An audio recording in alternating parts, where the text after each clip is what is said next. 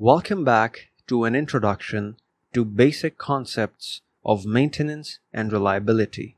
In this lecture, we're going to look at a very important concept associated with condition monitoring. It is called the PF interval.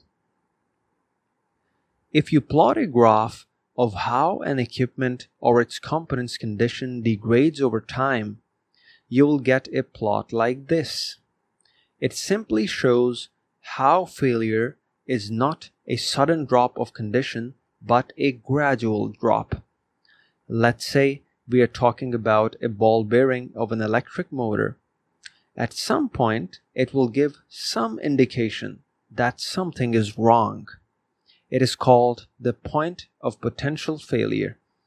It could be the vibration sensor picking up a vibration signature that is not normal from the bearing. The actual functional failure will take place after whatever the underlying cause is. It remains unaddressed, resulting in bearing failure. PF interval is simply the time duration between potential failure and functional failure. So what is the use of knowing the PF interval for a given failure? It becomes a deciding factor in planning the maintenance or inspection interval that needs to be devised for preventing a failure. Your maintenance interval should be smaller than the PF interval so you are able to catch the potential failure before the failure actually occurs.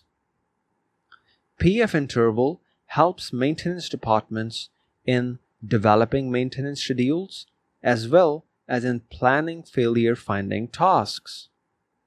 With this, we conclude our discussion on PF interval. See you in the next lecture.